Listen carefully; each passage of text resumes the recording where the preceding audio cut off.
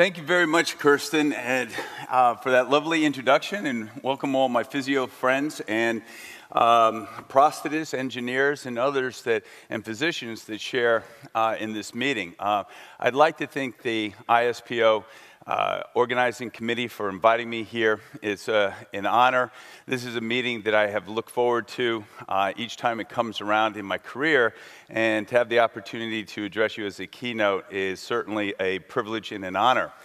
So with that, I should probably give a disclaimer. Nothing that I'm speaking about do I have any financial interest.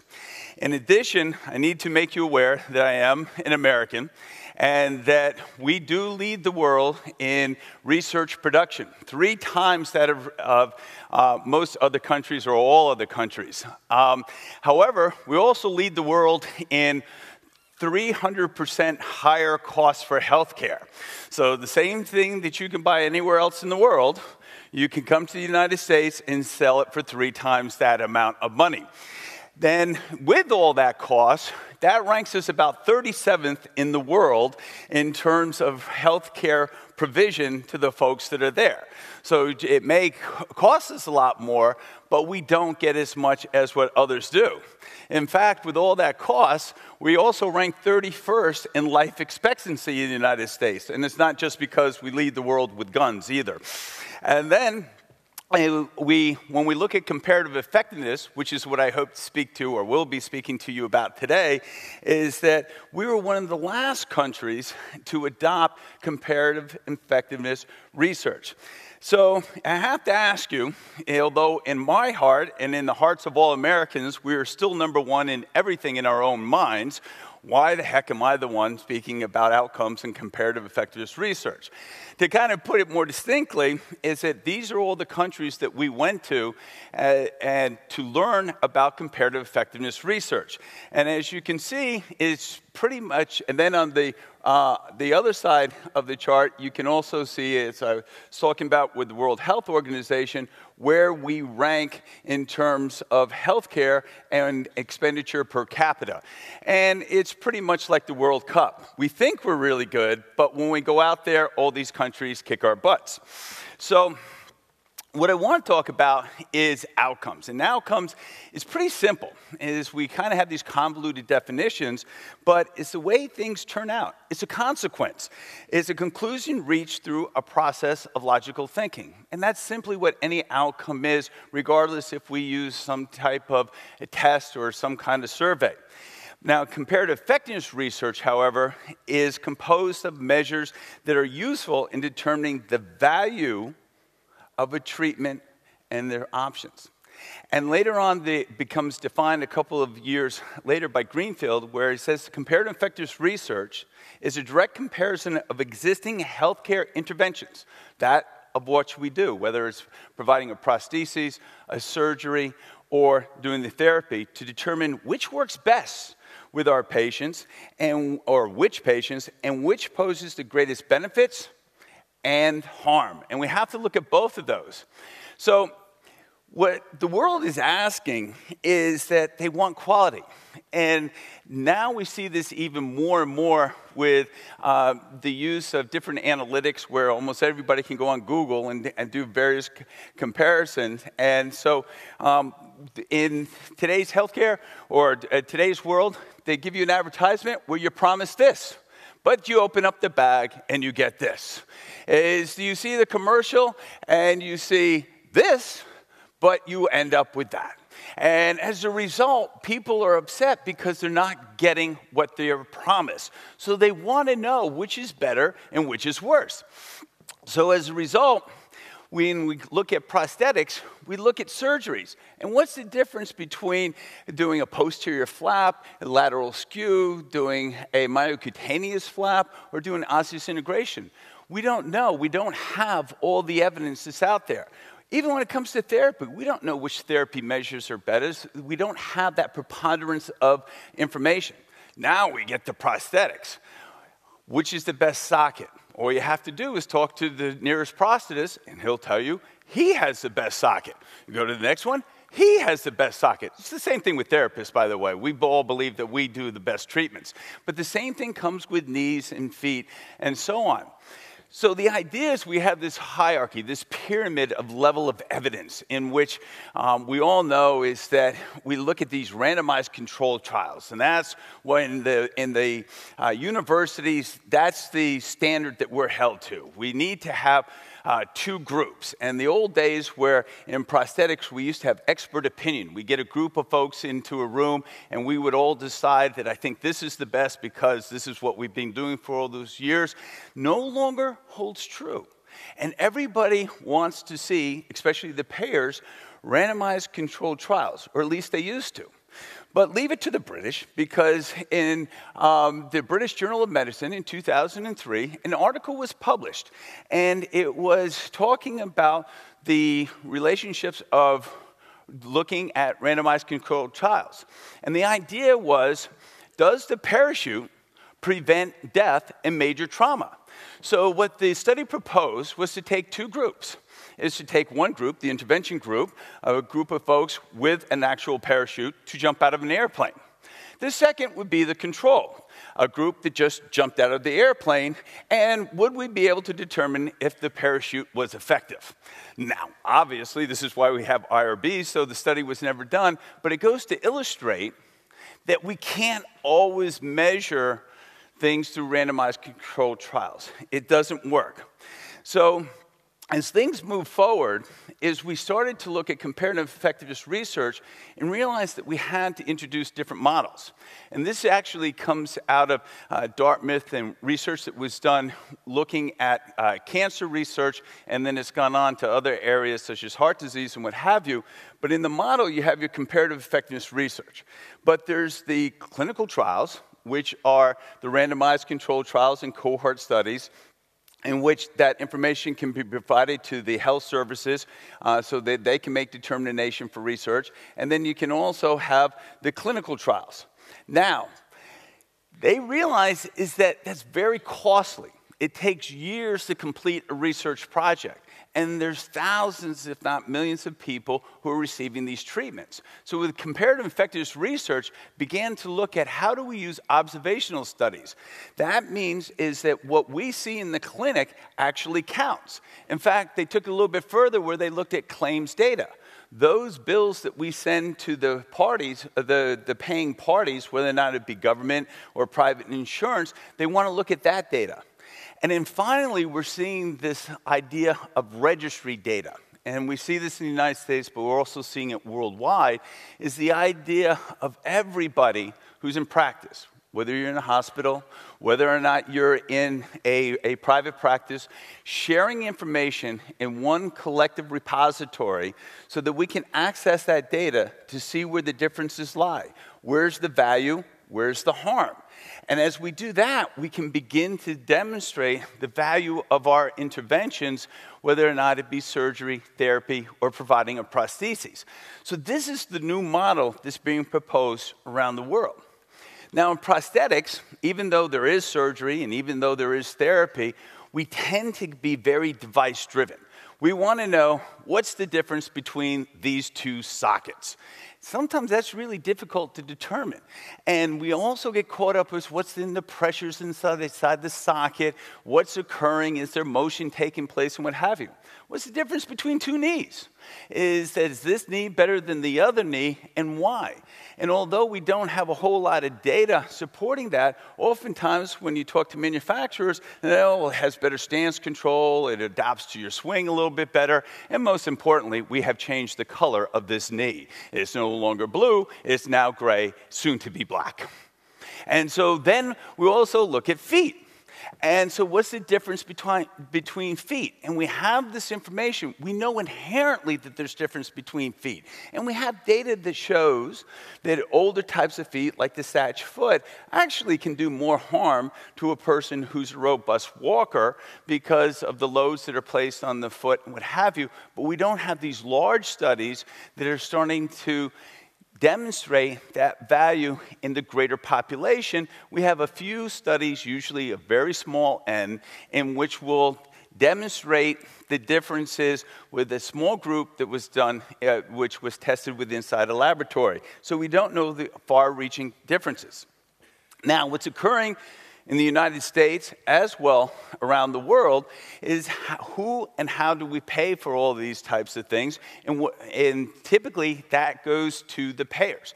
And so the payers, at the end of the day, control a lot of what we do in making clinical decision making. So if we look at historically, and historically only goes back to 2013, and this is among all hospitals in the United States, but by the way, this model was taken from a global model, so it's just not in the United States. When we look at this idea of value-based purchasing, what they will pay for, initially what they were looking at was clinical process. What type of surgery, what type of therapy, what type of components a person used, and then second was patient experience. Because it's important to them as a hospital is that the patient have a satisfying experience, just like it is when they come to our clinic, because they go out to tell everyone, oh, I went there, they were wonderful right from the beginning, the receptionist met me, they were very professional, I got a good device, I was able to do all the things I wanted to do. All of these things are important because the hospital wants them to come back to see them. But then you go to 2014. Well, now this whole idea of clinical process shrinks dramatically to 45%. We see it's still patient satisfaction at 30%, but now we have outcomes. And at this point, now they want measurable differences to be determined between the folks that we treat or their patients. So they're asking for what are the outcomes and what occurs by whatever intervention received at the hospital. Fast forward a whole nother year, and now this idea of clinical process, what we do, shrinks to 20%, outcomes increases a little bit to 30%, and now they want to know the efficiency. How quickly can you get somebody in and out of a hospital? In fact, they're changing models where if you get somebody out of the hospital too quickly, then and the hospital didn't provide the care, then that person is readmitted to the hospital has to pay the entire bill. Now, this is working in some ways because they leave people in emergency rooms for a long time and don't admit them to the hospital so they don't have to pay for it. However, what they're looking for is which providers can get somebody into the system, treat them appropriately, make them well, and do it in an efficient and timely manner so the patient isn't taking forever to receive the treatment that they need to receive. Now, 2016, all of a sudden, clinical process shrinks down to 10%, 40% with outcomes, and we see that the patient experience is still at 25%, and now we're seeing efficiency at 25%. So this is the model that folks are looking for. So what are the specifics? They want to know which diagnoses can you treat effectively. So this is the important information. What's the difference between a transtibial amputee, a transfemoral amputee, a bilateral amputee, or a person receiving orthotics? Because again, although I am prosthetic-driven and amputee care-driven, all of this applies to orthotics as well. But which diagnoses do you treat most effectively? The next that has raised its head in the system is the complexity. And by complexity, it doesn't mean, oh, this person is a difficult fit because they're a very short transfemoral amputee. Does this person have diabetes? Does this person have heart disease? Does this person have visual impairment? Does this person have renal issues that have to be dealt with? Are there issues with the other foot? All of the comorbidities and secondary diagnoses that this person presents with becomes important, and what they want to know is which providers can take care of those complex patients the best in an efficient manner, because they want to know the number of visits. How many folks in here know how many visits it takes in order to treat somebody that comes in and cares for them, or the patients that we care for? We need to know how many visits, and it's not that you want to treat somebody in the shortest number of visits, but what is the appropriate number of visits for a complex patient versus a patient that may not have so much complexity.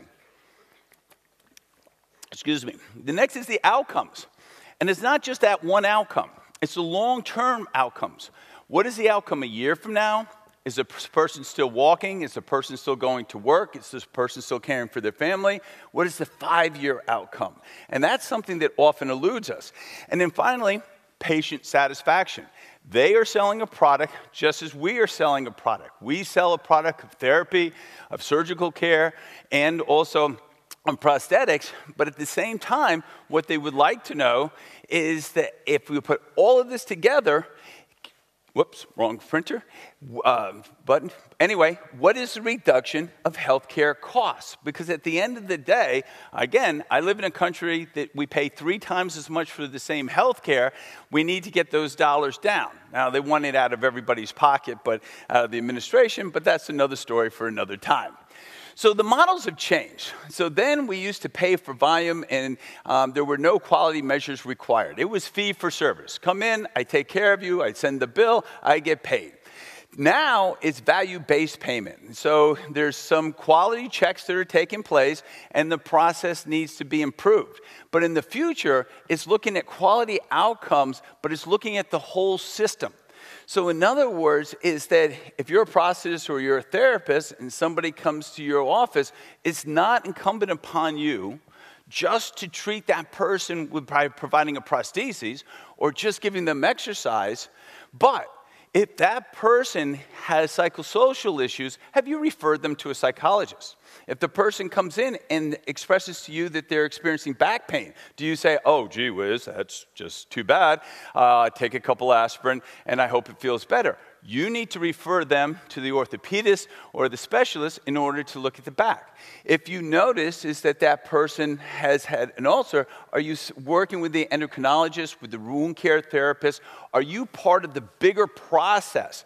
Because they're looking at that. How do we accept a referral, and how do we do reverse referrals, or do we do collective referrals in order to begin to be part of the process? We are not islands. We cannot exist in isolation. So it comes down to outcomes. And so we hear this, and this has been a major topic throughout this meeting, as it has been in Lyon, and we know that it's important. And everybody has their different outcomes in medicine. The orthopedist will have the x-ray and puts a lot of hardware. Vascular surgeons will have imaging that they can look to see what's happening. We have lab tests, DEXA scans. We have all kinds of vital measures that we can take, and we can also use gait lab types of measures.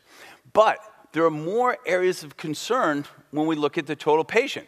The things that we have to look at is, do they have a sedentary lifestyle? And can we improve their mobility so that they don't have secondary disabilities because they're sitting at home and increasing their BMI, is having developing heart disease in our country, as many others, and developing diabetes. Can we get them back into the workplace? That is important to a lot of these folks, is because it helps society. Is that if a person is dependent on the paying system from the society, that's expensive. If they become part of the workforce and they're paying taxes, that's beneficial. What about low back pain? Is that and we'll talk about it in a bit, but a number of our folks have low back pain, and to the healthcare world, that is a huge expense. Can we reduce back pain? Can we reduce secondary conditions such as osteoarthritis of the knee or of the hip? One of the biggest ones, secondary only to, in our country, to heart disease, is falls. It was that they know is that a person over the age of 70 who has a fall most likely will have to go to a home living facility, not a home living facility, an extended or nursing home living facility, and they're not going to be able to return to their home. That's a great expense. Adverse events to the contralateral limb. Do we ever talk about this? We talk about, oh, you have greater stability with this prosthetic device. You're able to go down ramps in a more controlled manner. But what does that turn into in terms of healthcare? Does it reduce the forces coming down on the contralateral limb that will cause an ulcer to that foot, which will cause that person to be at risk of losing that foot or have to go through 3 months of care to heal that ulcer? Does it change the person's vitals, their BMI, their blood pressure, the diabetes, all of these things that turns into dollars, whether it's a government paying agency or a private paying agency. And then finally, it's going to be patient satisfaction, and it's going to be dealing with complex patients. So as we start to look at all of these issues together, is that what did you want to measure? Because we didn't really talk about the prosthesis. Well, you want to know what's the time to fabricate a prosthesis, because that's going to add to your bottom line. If you're taking complex patients and you're trying to bill at the same level as somebody that is a non-complex patient, is that time for fabrication, you need to understand that so you can talk to the insurance companies to say, yes, I can treat these patients with complexity, but there are additional charges. It's not just the device. Is that what are the total costs? As all of, plastic, it used to be simple, plaster and plastic, and the person was pretty much taken care of with a few components. Now we're talking about carbon fibers, we're talking about different silicones. It's getting more and more expensive. Then, do you talk about the cost to return ratio? What's your cost to get this person back into the workforce to decrease the overall cost? What's the cost to reduce the societal burden because the person is on some type of welfare or state care? And then through that, also, what is the cost to healthcare burden? If I take care of this person with more sophisticated prostheses, am I going to reduce osteoarthritis, risk of injury to the other foot if the person is diabetic? Then you want to know what is the patient satisfaction with your patients. Because if they're not happy with you, there are other alternatives in your community, I'm betting, that they can go see that person. What about their mobility? They're happy if they're mobile, they're getting out, and they're telling other people what you did for them.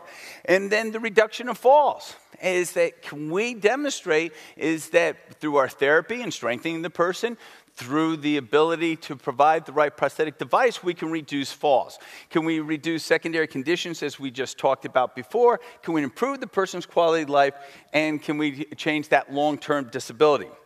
So, well, this is becoming a favorite cartoon and one that we've seen quite a bit. And we have the professor here saying for a fair and selection, everybody has to take the same exam. So please climb that tree. So monkey's very ecstatic. The elephant, although he's part of the big five, has no idea how he's getting up that tree. So what's the relevance of this? Every time we talk about outcomes, I'll have somebody come up and say, I'm very, very busy. And I get it. I know I need to do outcomes. What's the one test that I can do to provide outcomes? It's not one test. It's definitely not one test. There's 3 different types of ways that you can measure. You can look at self-report. The patient is going to tell you how well they're doing. Now, most people think that's inaccurate. It's actually the second most accurate. There is the professional report.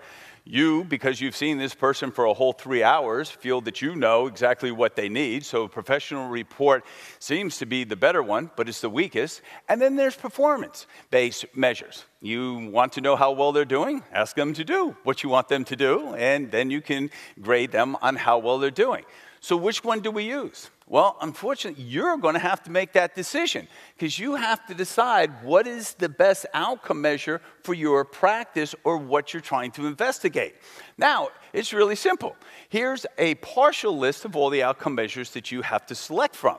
Now, this is why you come to this meeting, because there guarantees somewhere around this facility throughout the day, people are going to be talking about different outcome measures and what they measure, because there's a lot of really good scientists that are working to help improve outcomes, because the outcomes we developed in the 80s and the 90s are not as sophisticated as the ones that have been developed recently. But at the same time, let me use an example of how we can use outcomes and how we look at them.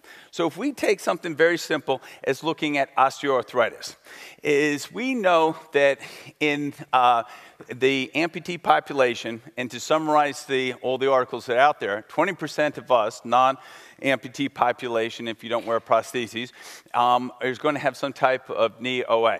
If you're transtibial amputee, it jumps to 40%, and somewhere around 60% for transfemoral amputees. If we're looking at the hip is going to have on the sound side, and I'm talking about, is going to be somewhere between 30 and 40% depending on the level. So we know that it's prevalent within this group. So now we have to turn to our toolbox. If you want to demonstrate the value of what you're going to do in terms of reducing the effects of osteoarthritis, then you can look at, well, which outcomes am I going to choose from? Well, we put that under health. And so we have these different outcomes that would look at the WOMAC, which is a measure of osteoarthritis. So that's a health outcome. Now, you may want to look at socket fit. You may want to look at function and satisfaction, mobility, balance, functional mobility. We have all kinds of mobility, and then fall risk. So the WOMAC asks questions that we really care about in terms of osteoarthritis. 0 means that a person has none of the effects, and 4, extreme effects. So we look at pain when they're walking, going up and down stairs, nocturnal. That looks at stiffness, and then it looks at function in terms of looking at stairs, sitting, shopping, the various activities. So how do different professions use these outcome measures? So if you have a patient with degenerative joint disease, the doctor is going to talk to the person. They say, I have pain and limited mobility. He will use the WOMAC. It's one of the most widely used tests since the 1980s for looking at degenerative joint disease. He'll also do an x-ray and say, he's not looking so good. What would the CPO do? Well, if you had a patient with a transtibial amputation, degenerative joint disease, they have pain and limited mobility. He could use the WOMAC and maybe the +M, or the prosthetic limb user survey, in order to look at pain and mobility. The physician is going to do an intervention. They'll do a total knee replacement. The prosthetist, their intervention, they're going to give them a prosthetic device and maybe an unloader type brace on the contralateral limb to reduce the pain. What's the results? Pain-free mobility for the physician, and he demonstrated by redoing the tests and the x-rays, and sounds loud. And then our woman right here, she's walking, and she's walking without pain. Yeah, maybe she has to use a cane, but she's back into the community. What's the difference with the prostheses? Is that the person has reduced pain, they're back out playing golf. So it's a great effect. So now we look at the American Academy of Orthopedic Surgeons. In their repository, they have almost 750,000 people with degenerative joint disease, and they found that 90% of the time, with their procedure of a total joint replacement, they've reduced their pain, and 95% of the folks were satisfied. They returned to work. They returned to their previous position at the office. The implant lasted 10 years in 90% of the cases, 20 years in 80% of the cases, and they had a few complications. Complications are important to talk about. When they look at what the outcomes were, the SF-36 and the WOMAC, is that they can show that there was increase in function and movement and release of pain, but stiffness didn't change. That's okay, but they have huge amounts of data. When we look in the prosthetic world, is that if we did the +M or we did some other kind of mobility measures like the 2-minute walk test and the WOMAC, we have, nothing. We don't have any ability to show the value of what we did. But let's talk about back pain, because we know with back pain, since the early work of Don Eade and then Doug Smith, who were collaborating together, and then Kulkarni, is about 60% of our people who wear prostheses are going to have back pain within 2 years. And so the oswestry was designed by Fairbanks in the 80s. It's used around the world. It's one of the best at work. Look at amputees. They even have a criteria. If your score is 0 to 20%, you're minimally disabled, and it goes up to 40, 60% for severely disabled. And this is, I love the British with their terms. If you're 60 to 80%, you're crippled. And that is actually a defined term. And when you put that in your notes in the United States, you say they have crippling back pain. That gets the attention of the payers. So what does the physician do? They have low back, they have a nerve root problem, they go on MRI, they identify it, they give them the oswestry, 65%, they're crippled. With transfemoral amputee with low back pain, most of our transfemoral amputees have it. If we give them the oswestry, we look at their posture. When this 6-minute walk test, we decide that they don't have a lot of movement. The intervention for the physician, surgery. The intervention for the prosthetist, a well-fitting socket, the right knee with stability, the right foot. What's the result? Decreased pain, increased mobility. This little old lady has everything. Bad knees, bad back. She's back out doing what she needs to do. Pain and decreased pain and result for the prosthetist, the guy's out walking, doing the other things he wants to do. If we look at studies that have been done over 5 years, baseline, 6 weeks, 1 year, 5 year, we see that there's a decrease using the oswestry and other pain measures in the back and the leg, and it continues significantly over 5 years.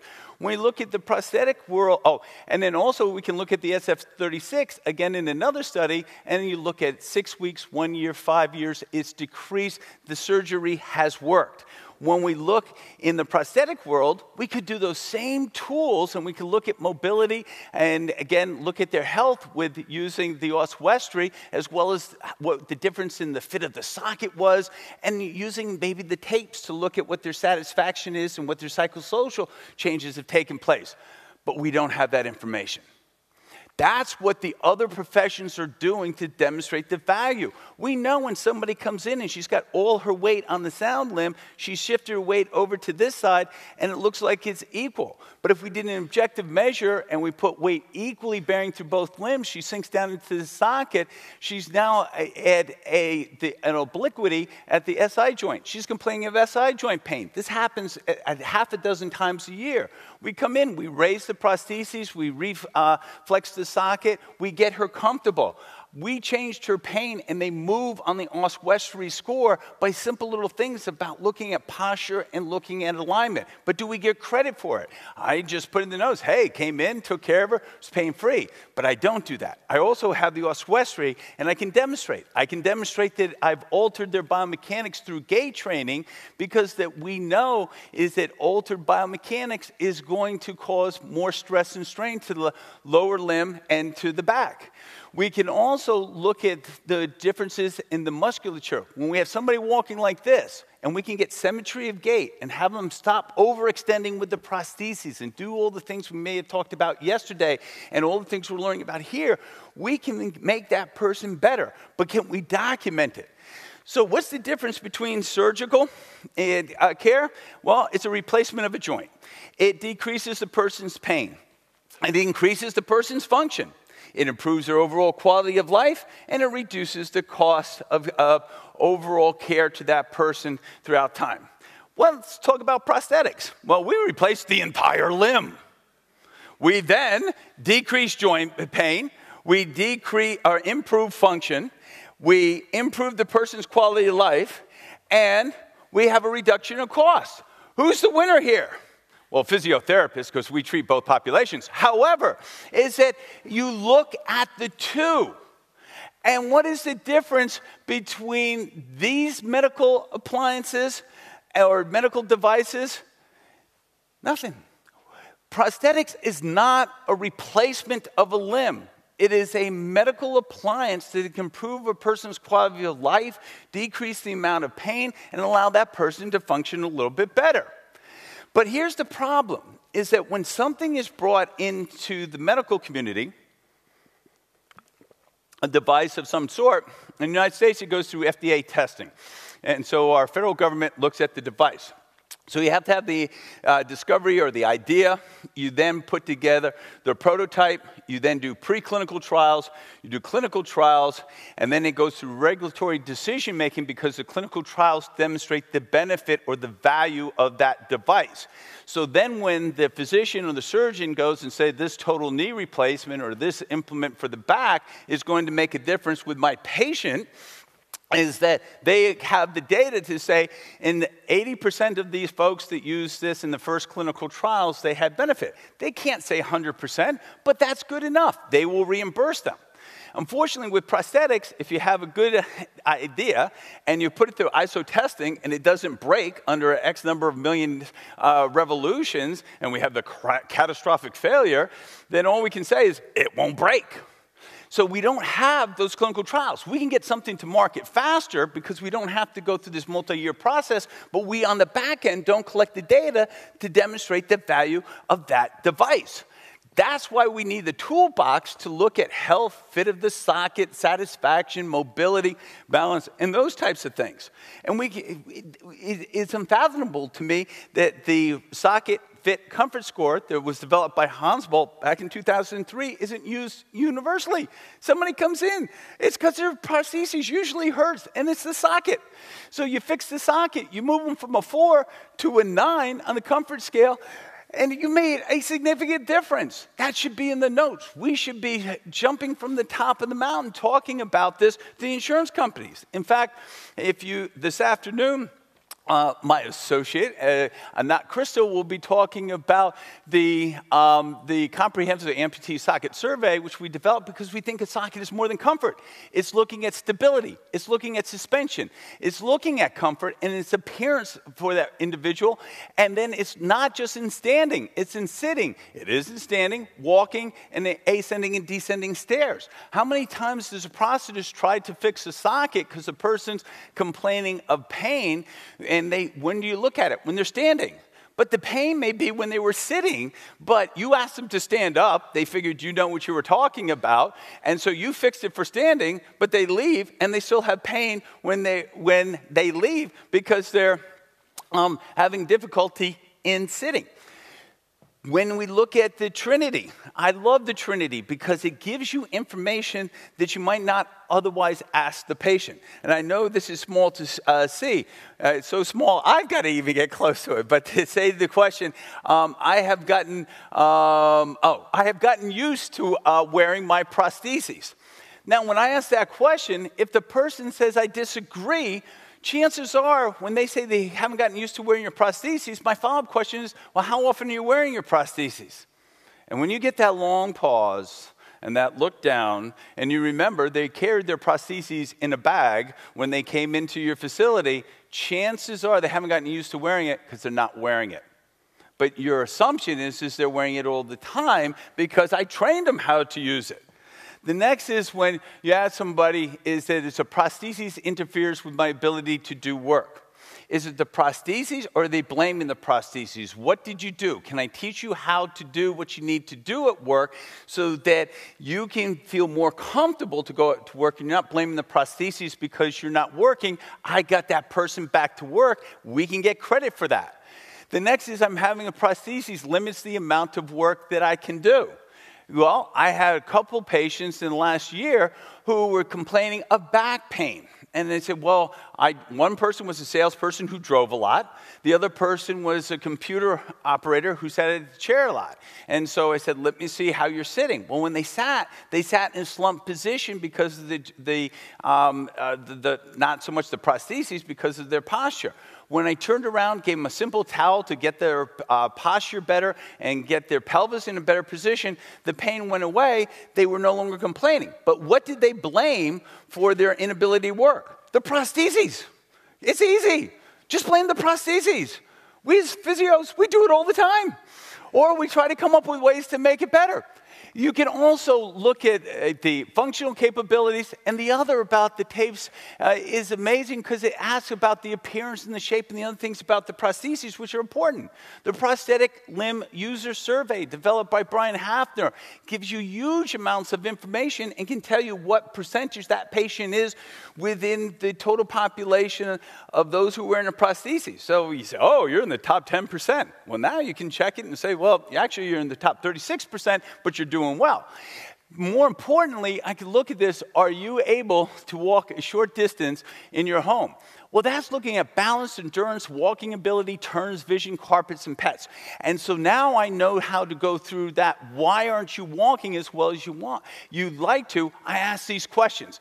Is that what about balance, strength, endurance, and ability when you're looking at are you able to walk across a parking lot? Well, you add endurance to this. You also add the vestibular system, and do they have the confidence to walk around? So we can define specific skills that we can address if if we ask the right questions. The ABC is full of really strong questions that can be found as when you walk around the house, do you have difficulty or fear? Or confidence is actually the question. Well, when you walk around the house, 70% of mobility entails a turn. So do I need to do turning training with that patient so that they feel more comfortable walking around the house? And that continues through all of these questions. And then you can do the amputee mobility predictor. We talked about that yesterday. And you got all of these things that you have exercises as you do in every one of these other instruments. The timed up and go is when the person stands. Are they slow because they're getting out of the chair? Are they slow with initiating gait? Is the turn difficult for them? Or is it that final turn to get back into the chair? When we watch, we find things that we can work with. The L test is excellent because it adds another couple of turns. And as Bill Miller illustrated, is that it looks at a different dimension.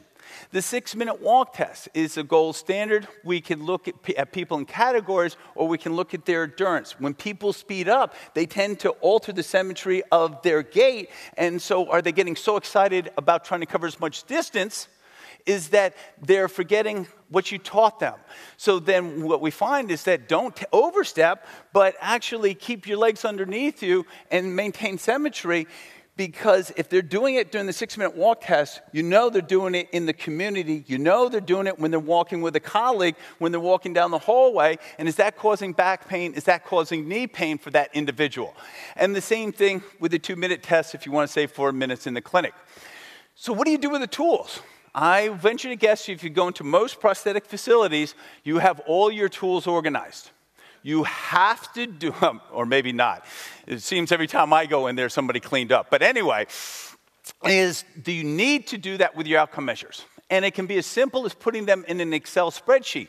But the trick is not just doing the outcome measure when you first see the patient, when you deliver the prostheses. What's your follow-up? What is the long-term effect? So did you do baseline, 30 days, 90 days, 6 months, and a year? And when did they reach the minimal detectable change where now you're starting to see at the ABC, they jump from one level to the other? And with most of these outcome measures, there are values that you can attach to that test that shows that you made a clinically significant difference to that patient. Do you have that in your notes?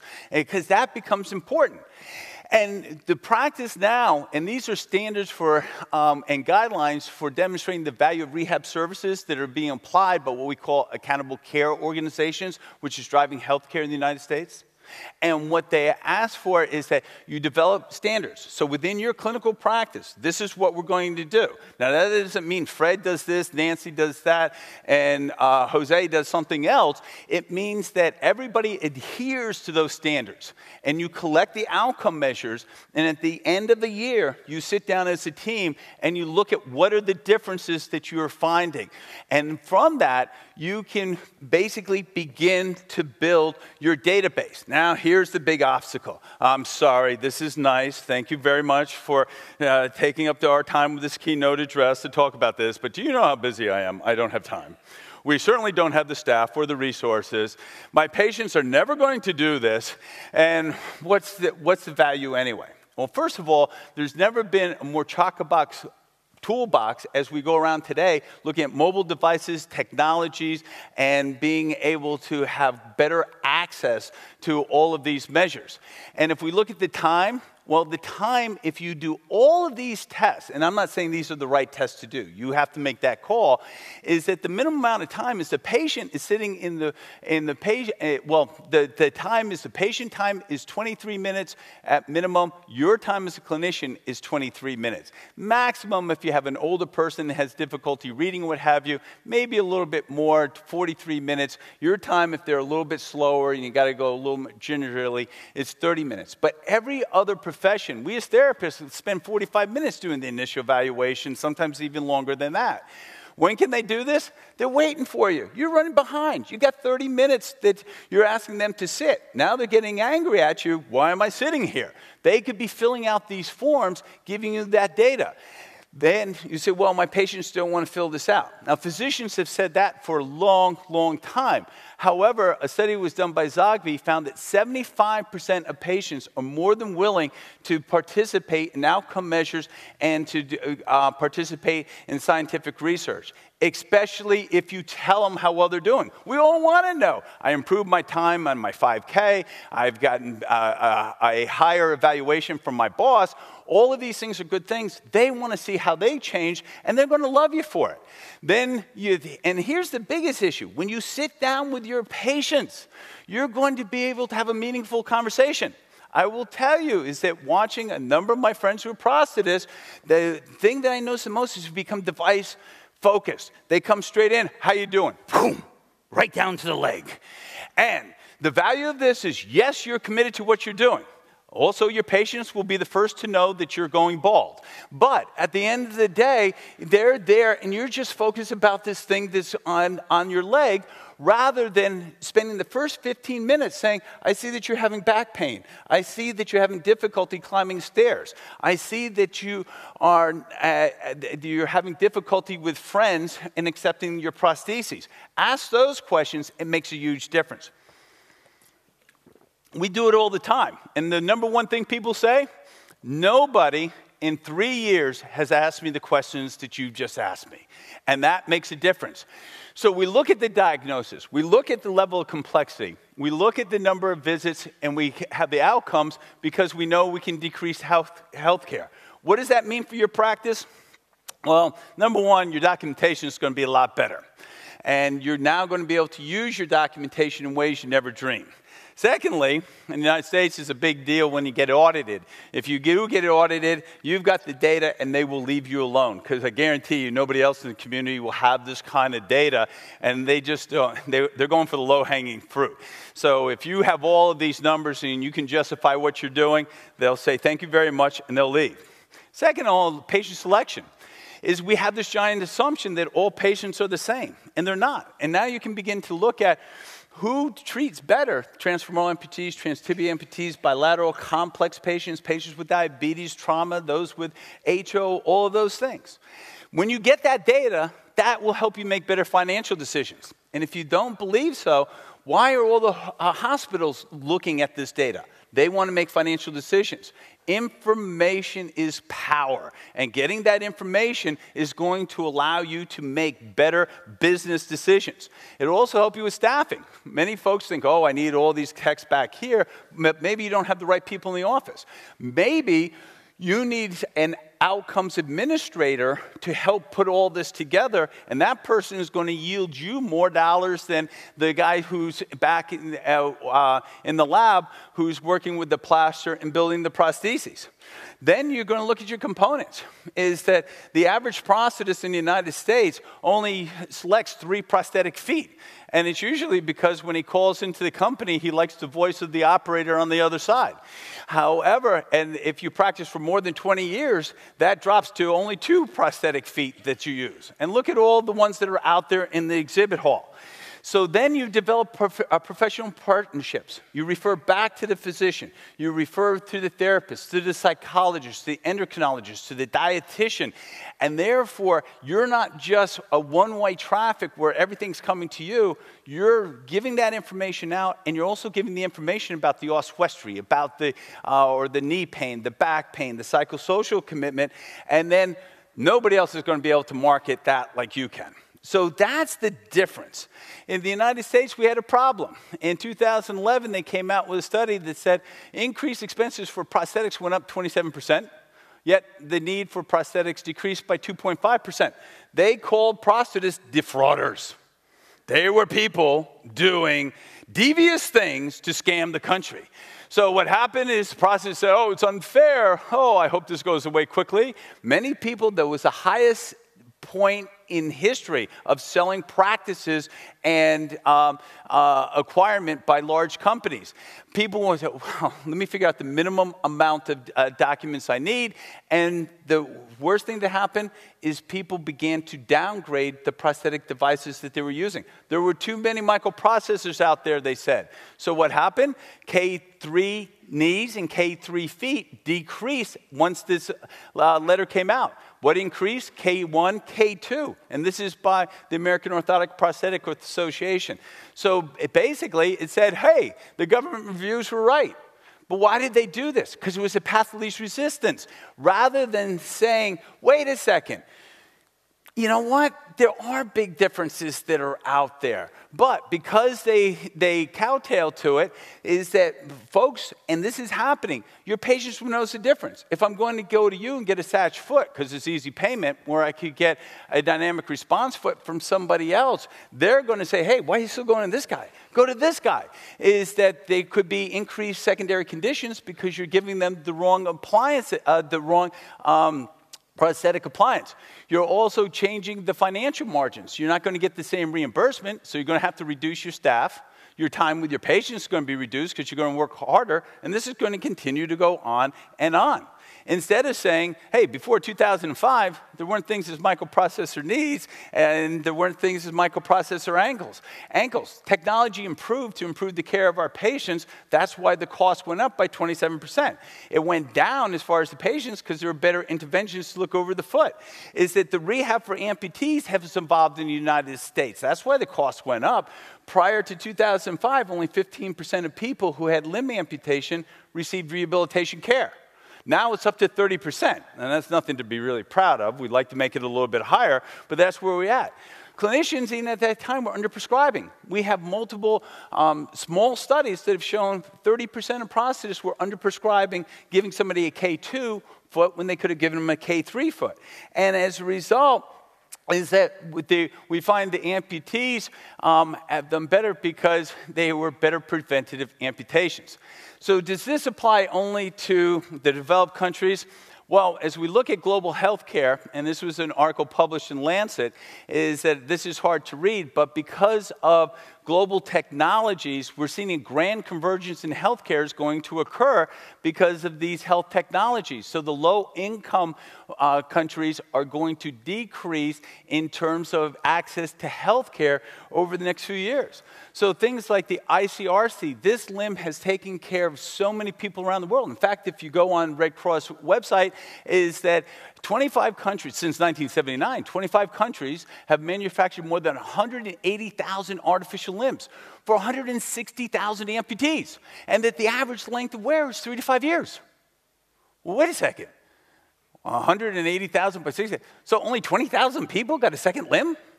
So are they not working? Where are the numbers? We don't have the follow-up numbers. And our newer technologies may be more appropriate as we start moving forward. But we find is that a study that was done by Brakel and Postema shows that the satisfaction with the ICRC limbs are high, and that they do wear them for a long period of time, and there is reduced pain, and there is a good socket fit.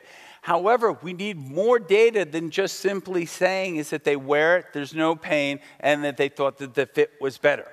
So going back to where we started, is that we're moving from just clinical trials to everything that you do can contribute to what the comparative effectiveness of what you do with your patients. What we really have to do is start looking at how do we start working with this globally so that we share between continents, between countries, because our observations make a difference, and we need to start creating registries.